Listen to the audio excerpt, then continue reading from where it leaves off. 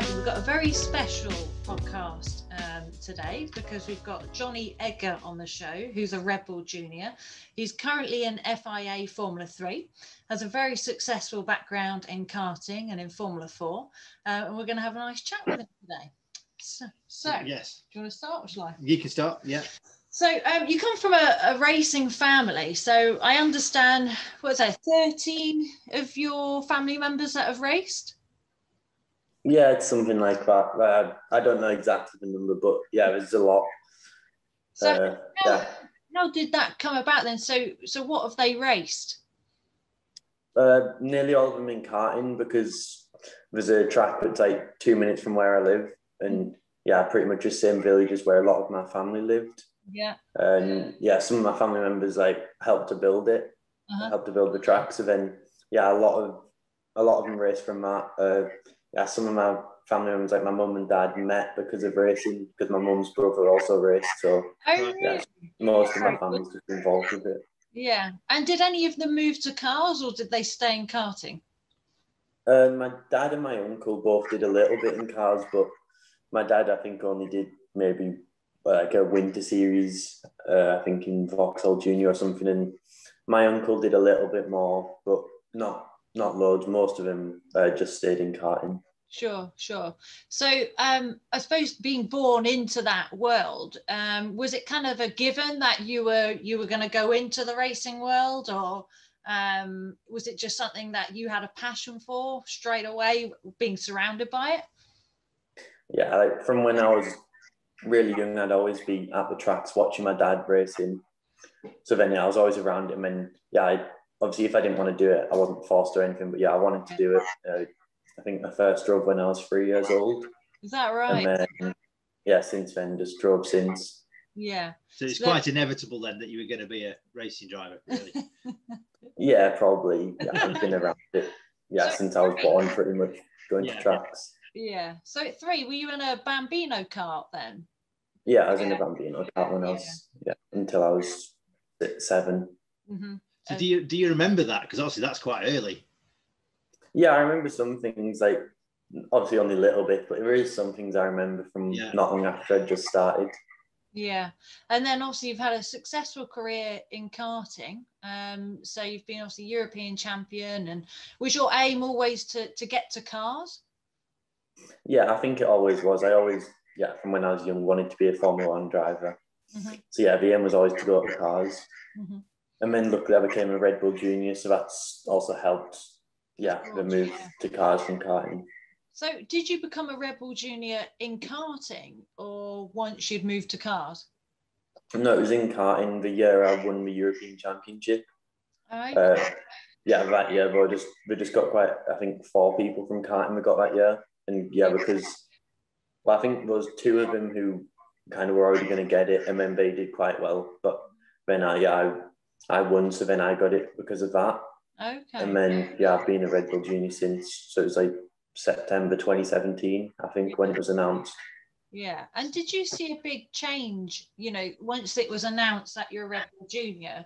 Did you notice more attention on yourself, having that kind of, I guess, that name above you?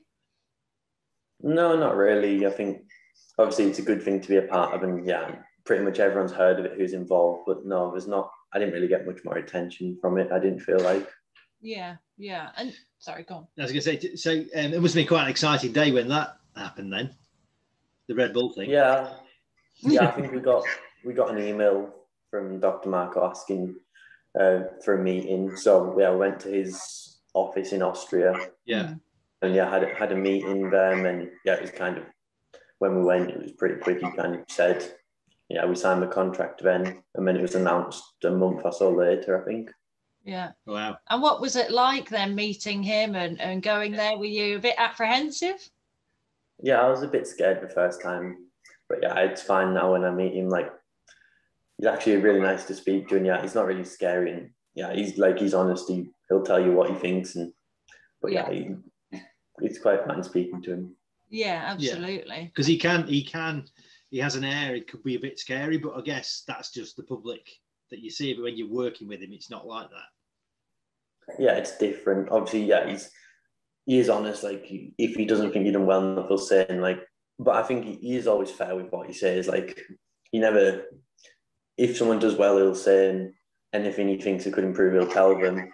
Yeah. But I never think he said anything to me that wasn't correct, let's say. Like, he's always, yeah, so I think it's always fair. Yeah, fair, constructive, that kind of way. And what kind of support do you get from Red Bull? So you become a Red Bull junior. So what changes at that point? Obviously, you get some financial support, but I think one of the biggest things is obviously the simulator you get to do at the Red Bull factory. Like, before every race, I get to go there. Okay. And especially with Formula 3, there's such limited track time, so it helps to get used to the track, learn it.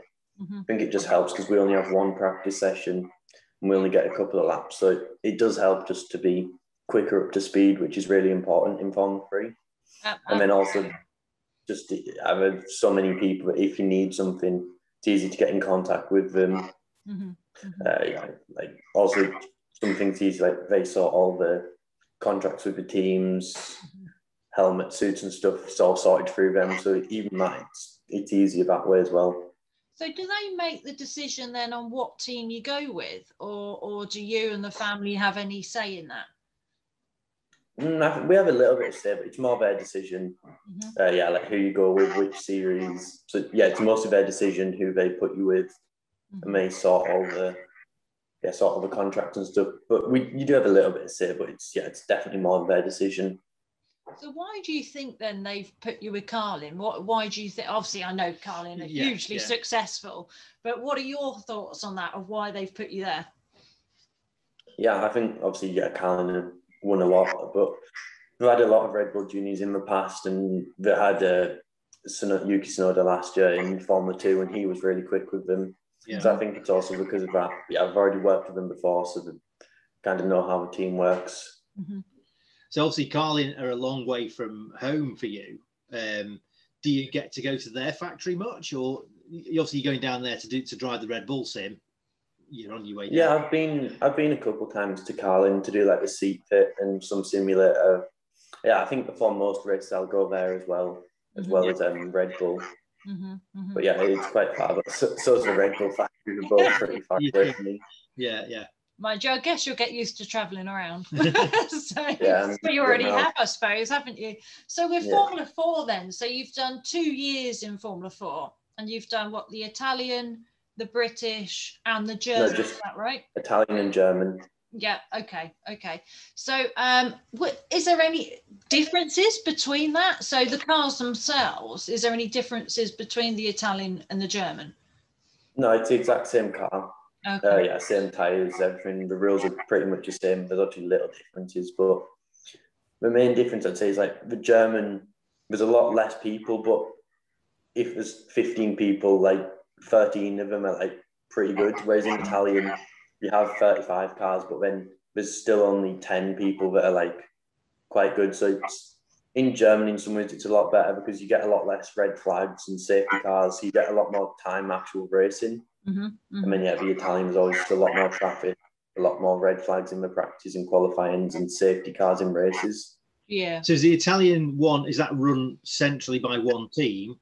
Because no, the French one's run like that, isn't it? But or is it all? No, you have different teams in German and Italian, and there's a few already like Prema already have an F4 team, like they have a team and everything. Yeah, there's still quite a few big teams who've done a lot in the past who do Formula 4. Yeah. And it was when it was first made, like Formula 4, it was made to like a lower level series, but now it's so professional because obviously everyone wants to win, so then it just gets more and more. So it's run. So some Red Bull juniors have done Formula Renault, or Formula Alpine, it probably is now. So how did they decide whether to do Formula 4 or Formula Renault? Is that?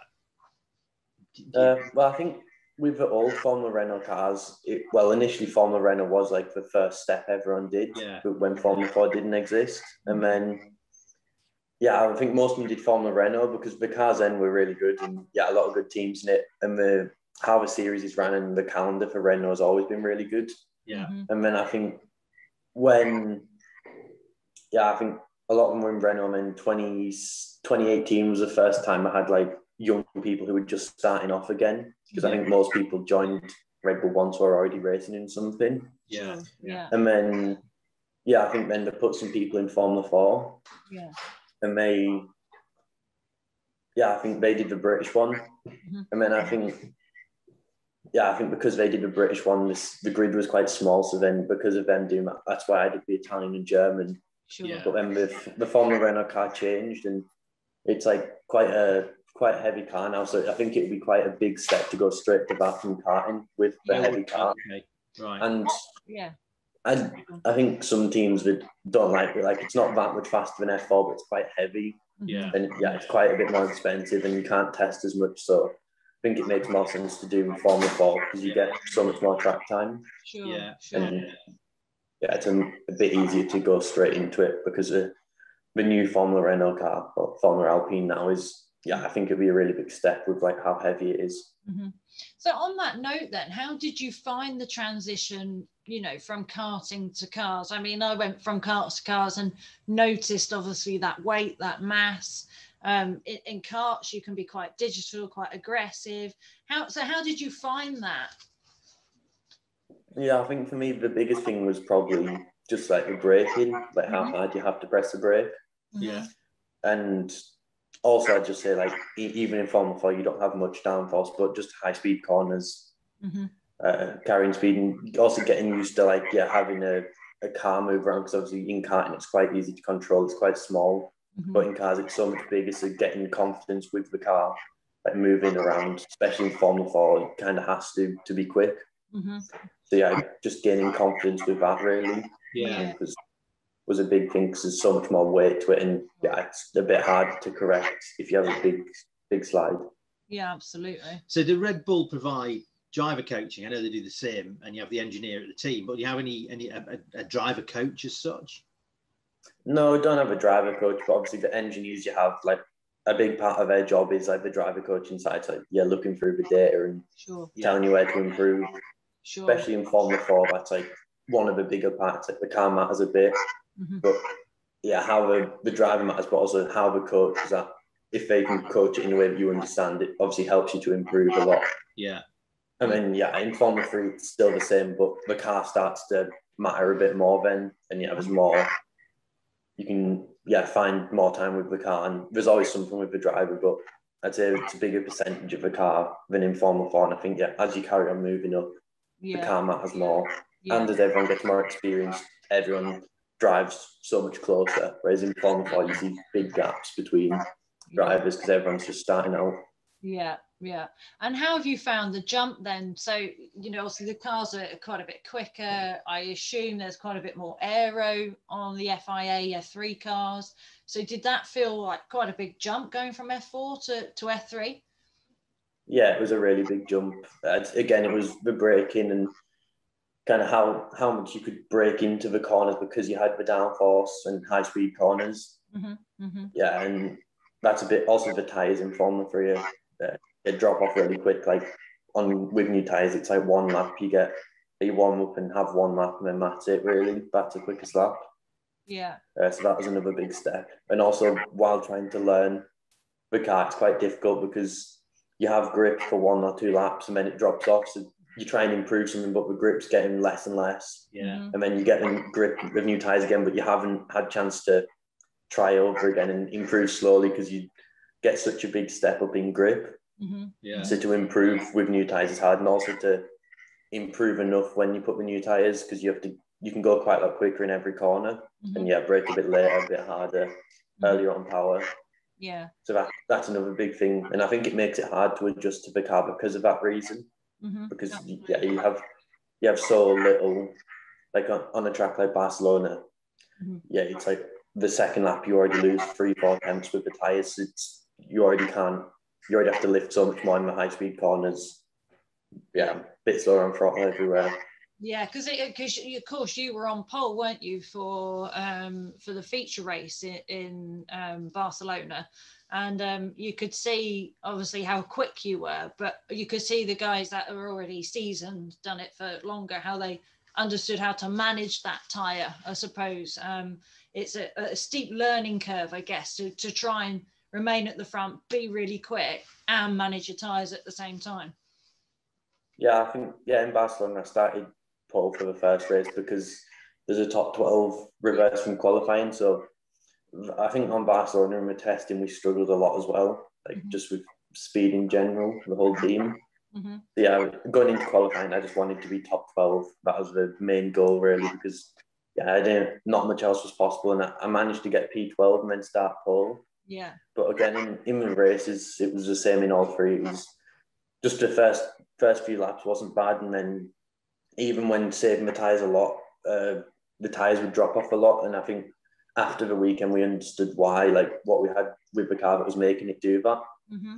So I think, just how we had the car set up was okay for a few laps. I mean, the tyres were just dropping off really quick, even while trying to save them quite a lot. So in the races, it was quite difficult. But even in the qualifying there, we did struggle quite a bit compared to, I think, we had other tests where it was a lot better. So hopefully for the rest of the season, it should be better than there. Yeah. But I think it was good to get the results I did, considering the pace we had. Because you're 10th at the moment, aren't you, in the championship? But there's quite a lot of second-year drivers above you, isn't there? Yeah. You know, it's mostly second-year drivers above you. Yeah. Yeah, there's two people who are rookies heading. They're both in the same team, I think. Yes. Yeah. On that track, the team they were pretty quick and in qualifying in the races. So but then the rest of people ahead, second-year drivers. Yeah. Yes. So do you think Carlin now have learnt a lot from Barcelona? So you hope for the next round, you know, there'll be a little bit more around that with the tyres and get that pace back that you guys need. Yeah, I think it was also just a track thing as well, because we struggled, from the start of the test there, we struggled quite a bit. And we had the test in Red Bull Ring, we were pretty quick from the start. So I just think that track, we just never really were quick enough. But I think the other track should be better. And we did understand why, which is also important. So if it happens again, you can fix it. Yeah, sure. Yeah. But I think they've struggled the last 2 years in Formula 3, but we've got some different engineers now, some of the F2 ones. So I think we're improving. We're improving, but I think obviously from where we're at last year, it might take a little bit to improve, but I think we've just got to try and improve through the whole year. And I think it should be fine. Well, that's one of the strengths of Carlin, because they've got everything from Indy cars down to Formula 4. They've got personnel with massive amounts of experience in the team, haven't they? Yeah, like one of the chief engineer we have from Formula 2 is now in Formula 3. He worked with Lando Norris a lot when he was in Carlin. And they also have the IndyCar and Indy Lights team in America, which I think will be helpful for our last round we have in Kota, because they have all the data there. So we'll hopefully be able to use some of that before we go to just learn a bit about the track. Yeah, absolutely. Yeah. So what about the physical side? So obviously you say about the braking and of course the general G-force. And also this morning when I spoke to you, you said, right, I'm at the gym at the moment. So do you have a coach, a fitness coach that guides you through all this? Because obviously there are specifics, aren't there, that you need, like neck strength as well as leg strength and so on. Yeah, I have a fitness trainer. He also does one other driver who lives quite local. So we both do that. And what sort of training do you do then? Like, it's loads of different stuff really, because you need like your leg needs to be strong for braking, your upper body strength you need for like steering, everything, and also your neck. So it's everything really. It just depends, just a mix of things. I think everything really. Yeah. And do you enjoy it, the fitness side? Is that like a part that, because obviously I know with some drivers it's a bit of a chore, so they find other ways of keeping fit, whether it's going out cycling or, you know, mountain climbing or whatnot. So for you, do you mind being in the gym and working on that side? Well, it's not my favorite thing, but it's not too bad. I don't mind it too much. Obviously you've got to do it, so it's fine. Absolutely. Yeah, you can see the aim to it. Yeah. So do Red Bull keep you busy most of the time then? No, I have quite a lot of time. Well, now I finished school last year, so I have a bit more time now. Because when I was in school, it was always really busy. Like I miss quite a lot, but when I come home, like sometimes get home at 4 a.m. and then school that day. Yeah. But now, yeah, I'm not too busy. And but still have some Red Bull, the simulator that I have. Yeah. So what on the educational side then is now the focus, plan A, let's push with this with F3, or are you going to also try and do, I don't know, some sort of motor engineering degree or something on the side, or is it purely let's focus this direction? No, I think for now it's just focusing on racing. Yeah. Especially with Red Bull, obviously it's kind of have one chance at it, so just putting everything into it. And obviously if it doesn't work out, you can always go and get some sort of education afterwards. So all the focus is in racing at the moment. Yeah, absolutely. I can agree more. So who do you have anybody that you model yourself on? So obviously looking up at obviously you've got people like Max Verstappen and Sergio and so many drivers. Is there anybody you really look up to? Yeah, I think at the moment in Formula 1 it's Max Verstappen, just how he drives and also he's overtaking everything and how fast he is. Compared to all the teammates he's had the last 3 years, 3 different cars, 3 teammates, he's been quite far ahead of all of them. So I think that's really impressive, and also he's overtaking, but he does when he needs to as well. I think some of the overtakes, he's the only one who tries them, and sometimes it doesn't work out, but it's also exciting like that. And sometimes you need to, because if you don't, then you're never going to win anyways.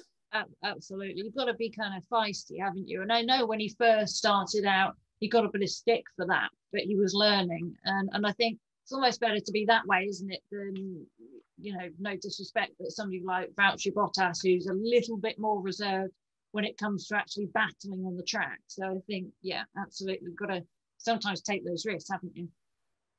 I think it's always easier to bring it back a bit than get that in the first place. It's easier to slow it down than it is to speed it up. Absolutely. So did you watch Monaco at the weekend? Yeah, I did. And I mean, do you find that inspiring? I imagine you probably do, but obviously seeing Max on the top step, especially Monaco, it's so special. For you, does that just fire you up even more, to try and get there? Yeah, it's obviously where I want to be in the future. And I think just racing an F1 car in general would be really good. But then, the goal at the moment would just be to get to Formula 1. But then obviously once you're there, you want to stay and get into a good team, podiums and whatever. Yeah. And is there anything else on the radar? I know this might seem like an odd question at the age you are now, because of course Formula 1 is your goal.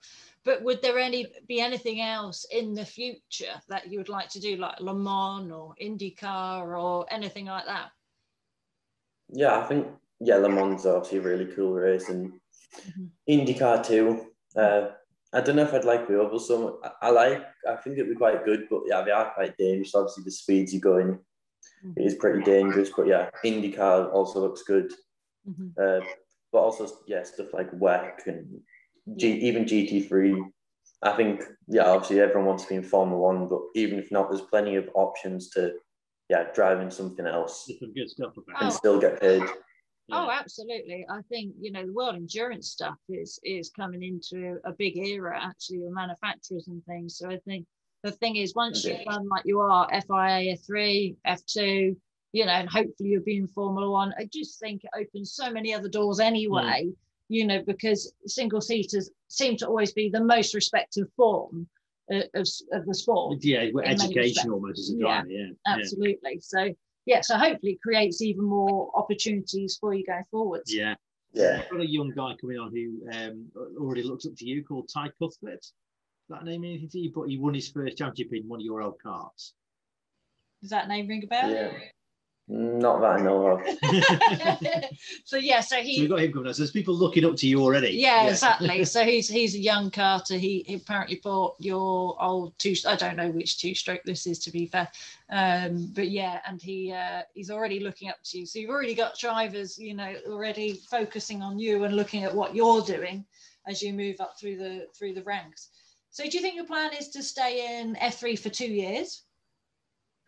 Yeah, I really don't know. Yeah, it's not my decision, and Red Bull choose. I think it'll depend how this year goes, and I think it also depends on what options are available for teams, because I think if there's a really good option for F2, even if you haven't had a good year, I think they maybe move you up if you think there's a good chance with a good team. Yeah. Sure. Or if there's maybe a good chance with a really good team in F3, they might keep me there.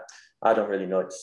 It's not really my decision. Yeah. But I think, whether I'm in F3 another year or maybe F2, I think both are good options. Oh, absolutely. So how do you deal with the mental stress? Because of course, you know, we've both raced. Obviously, I know we're much older than you.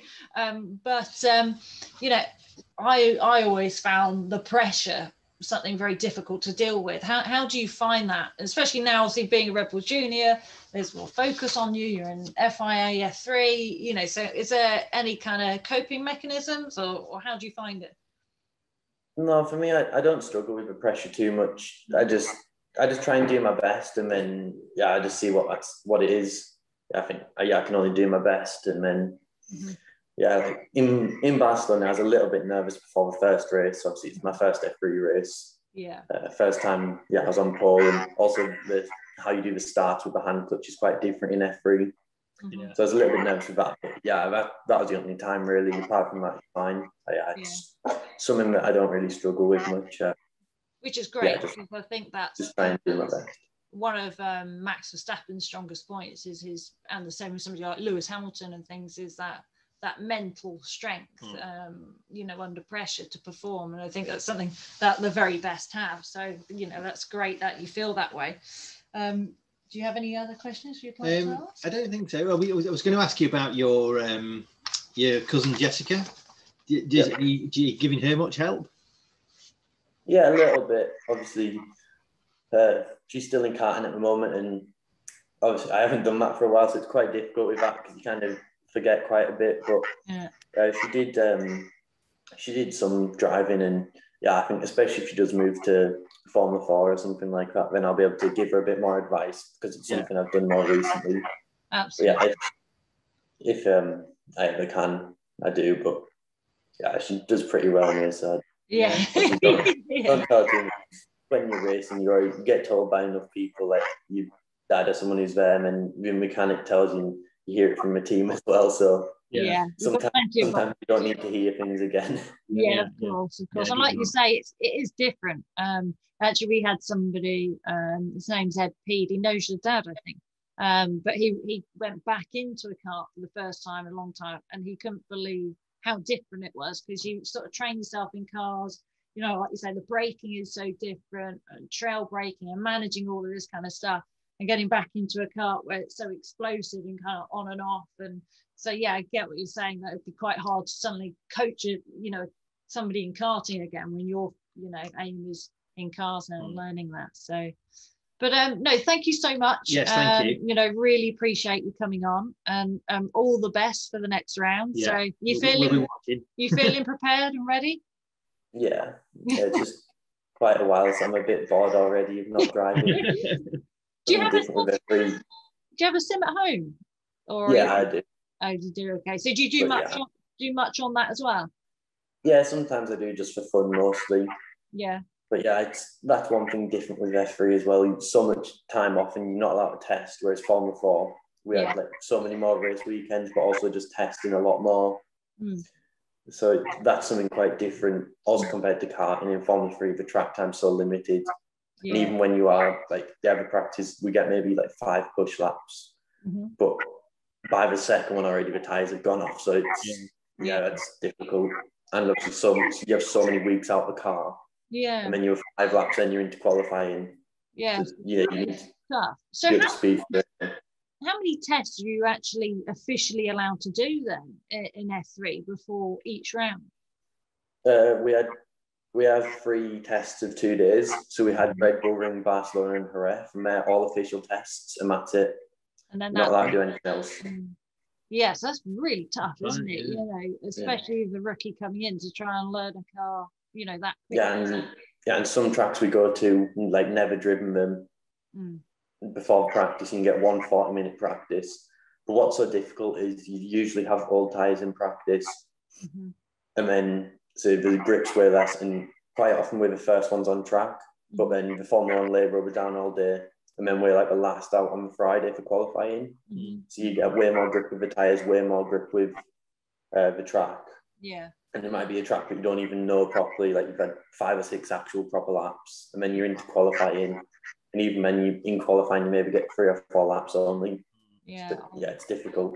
It's changed so much in that way, hasn't it? If you think how it used to be, and like with Formula One, they could just do as much as they wanted, really. You know, the track, the track time. And now for you guys, that puts you all under a lot more pressure. So do you find the simulator helps a lot in between to at least learn the circuits? Yeah, I think for learning circuits it helps a lot.